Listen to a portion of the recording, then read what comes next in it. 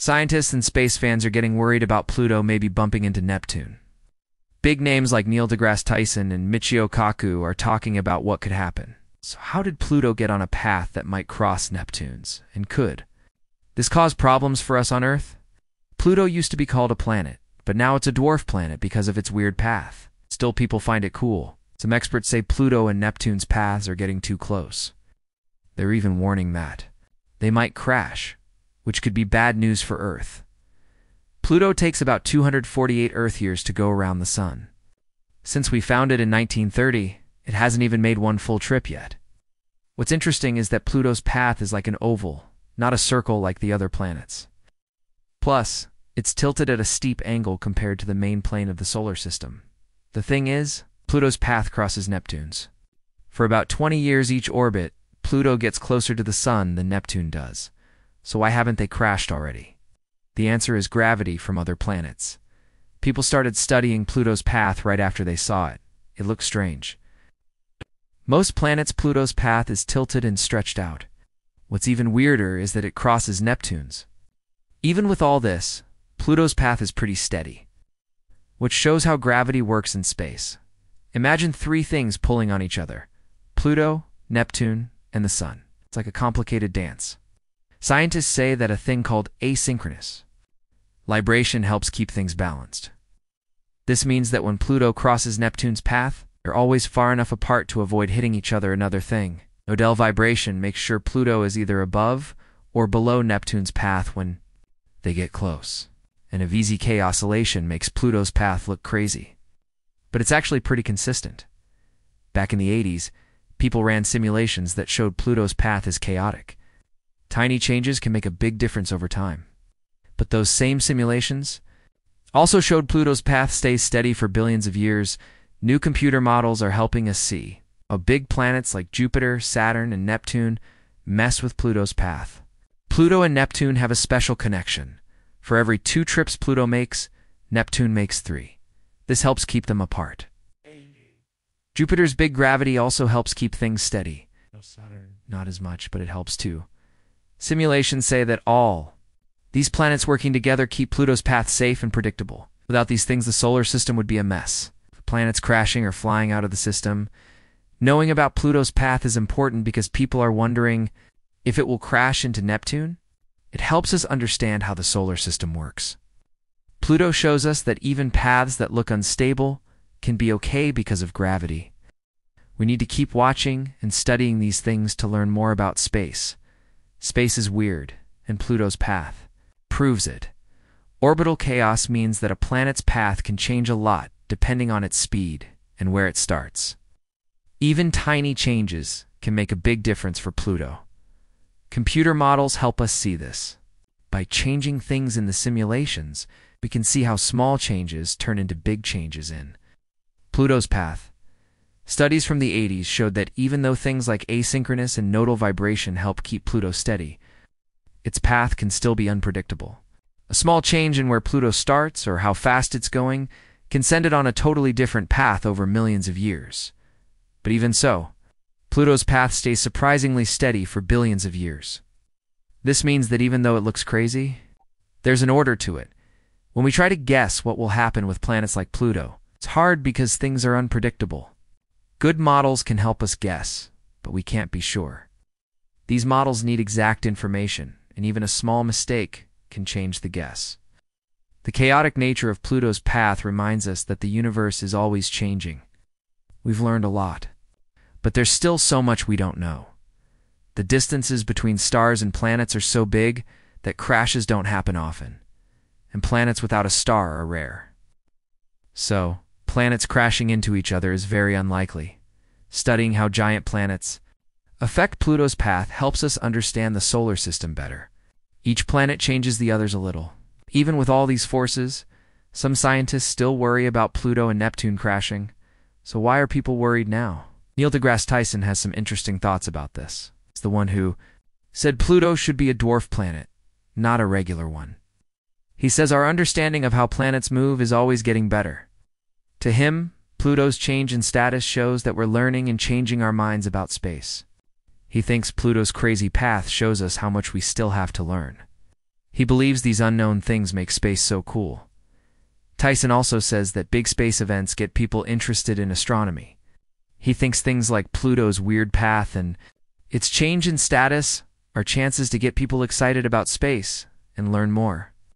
By pointing out the crazy things about how planets move, Tyson hopes more people will appreciate space science. Tyson is still telling people that Pluto's unpredictable. Movement could be dangerous. After doing a lot of research, he's worried that the three-body problem might cause Pluto to crash into Neptune. Says this could mess up the solar system's gravity and cause problems for Earth. A crash like that would be huge. It would release a lot of energy and could break Pluto apart because it's small and icy. Pieces from the crash could spread around the solar system and be dangerous to other planets. For Neptune, the crash could even change its path or atmosphere. Michio Kaku, a theoretical physicist, also has some ideas about this. He connects the study of planets to big questions about physics. He sees Pluto's path as a way to plan future space trips. So understanding how Pluto and Neptune affect each other could help us travel through the outer solar system and avoid problems. Kaku also says that what we learn from Pluto can help us study other things in space. When talking about planets, Kaku often points out how orbits and theoretical physics are connected. He thinks the complicated gravity between Pluto and Neptune shows the basic rules of the universe. Kaku's work tries to explain these rules. He says that studying planets, especially crazy ones like Pluto, can teach us about how the universe is made. Like Tyson, Kaku has talked about what would happen if Pluto and Neptune crashed. He thinks it would be a big deal for astronomy and could help with string theory. String theory says that particles are tiny vibrating strings. A big crash in the outer solar system could create extreme gravity and energy, which would let us see how things act under those conditions. The gravitational waves from the crash could give us information to test string theory. Even though Earth probably wouldn't be physically affected, scientific results could be huge. It could help us understand basic forces in matter. Pluto's path shows how planets can be stable and chaotic. Its weird path, affected by the gravity of big planets like Neptune, shows how complex space is. The universe has many mysteries, and the three-body problem is just one. Scientists are thinking about other possible disasters. Even though planets crashing is unlikely, it's not impossible. The way planets' paths are changed by forces, especially gravity, is shown by the three-body problem.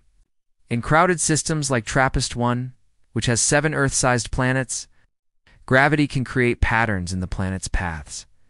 These patterns can mess up the paths and cause crashes. TRAPPIST-1 is stable now, but scientists are watching it to see how planets interact when they're close together and under a lot of gravity. This helps us understand how planets' paths change over time. Rogue planets, which float through space without a star because they were kicked out of their systems, add another layer of unpredictability. These planets can travel far and might enter other star systems. If a rogue planet enters a new system, it could crash into one of the planets. But space is so empty that the chances of this are very low. Space is full of surprises, and Pluto's orbit is one of the biggest. The idea of orbital chaos shows how sensitive a planet's path is to its starting speed and location. Even tiny changes can totally change where it ends up. Computer models let scientists play around with these things and see how small tweaks can lead to big changes in orbit. Studies from the 80s turned up something cool. Even though things like asynchronous and nodal vibration help keep Pluto steady, orbit can still be unpredictable. A little nudge here or there, and it could be on a completely different course in a few million years. Even so, Pluto's path has been surprisingly consistent for billions of years. It means there's an order to it, even if it looks crazy. When you're trying to guess what planets with weird orbits like Pluto are going to do, it's tough. Those fancy models can give us an idea, but they also show us what we can't know for sure. They depend on getting the starting info exactly right and being able to copy complicated interactions. Even a small mistake can throw the whole prediction off, making it really hard to nail down. The crazy thing about orbits like Pluto's is that they remind us how things are always changing out there. We've learned a lot, but Pluto shows us how much more there is to discover. Luckily, with all the space between stars and planets, crashes are rare. And those planets that don't orbit a star are pretty rare compared to everything else. So a direct planet-to-planet collision is not something that happens a lot. Looking at how the big gas planets affect Pluto's orbit helps us see how everything works together in our solar system. The size and place of each planet has a slight effect on how the others move. Still, even with all of these gravitational interactions, some really smart scientists are still concerned about a possible Pluto-Neptune smash-up, so why are people getting worried now, even with all evidence that it's stable? Neil deGrasse Tyson, that well-known astrophysicist, has a few takes on the whole Pluto thing. Tyson, who famously supported Pluto's switch from full planet to dwarf planet, thinks our understanding of orbits is always getting better for him. It's not about kicking Pluto out of the planet club. It's about what we learn and adapt our understanding. Tyson sees Pluto's wild orbit as a sign of everything we still need to learn. All these unsolved questions make space worth checking out. Tyson also knows that big space stories get the public excited about astronomy. He sees things like Pluto's weird orbit and its planet downgrade as chances to get folks thinking about space and get them interested in the cosmos. By talking about the crazy parts of orbital physics, Tyson wants to get more people interested in space science. Tyson's still telling people to be careful about Pluto's unpredictable path. After a bunch of research, he said that three-body thing with Neptune could actually be dangerous, saying they're due for a collision. He thinks something like that could mess with the whole solar system and have bad effects all the way to Earth. A crash like that would be huge, releasing tons of energy. It might even break Pluto apart, since it's not that big and mostly ice. All that junk from the crash could spread around the solar system, maybe causing problems for other planets and moons. Neptune might even have its orbit or atmosphere changed, depending on how hard they hit. OKU. A famous theoretical physicist, known for his work in string theory and being friendly to the public, brings a smart perspective to the situation. Kaku connects the study of planet movement to bigger questions in physics. To him, Pluto's orbit is how to view space exploration, and thinks that learning how Pluto and Neptune affect each other with gravity is super important for planning space travel. With this understanding, we have a good idea how we will travel through the edges of the solar system. Kaku often highlights the connection between orbital mechanics and physics. He thinks that complex gravity things like planets dancing are just how laws of the universe work. Kaku's research, which is string theory, tries to explain why things happen. Especially orbits can show stuff about the structure of things in their natural structure with Pluto. Kaku is warned about some bad consequences from the potential crash. Theoretically, that event would be so great for astronomy and can further string theory, which visualizes particles and the universe's matter and forces. The gravitational event is rare to observe, and it will be the matter and forces under those circumstances. Especially in gravitational waves is the prediction of the string theory for space-time and space. Pluto is out of the way, and because how far it is, Earth would not be affected. It could push our understanding of the matter on Earth. Pluto's orbit shows the balance and chaos in our solar system. Neptune and its gravity are very important to note and highlight the natural way the solar system is created.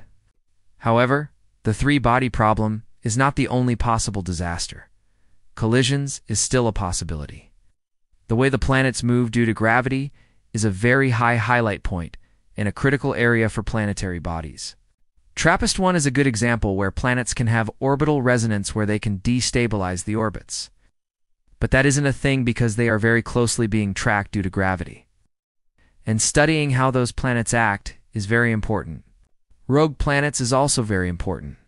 Where celestial bodies do planet mess up, these planets can bump into other systems, which can eventually bump into those systems as well. Eventually these planets can collide.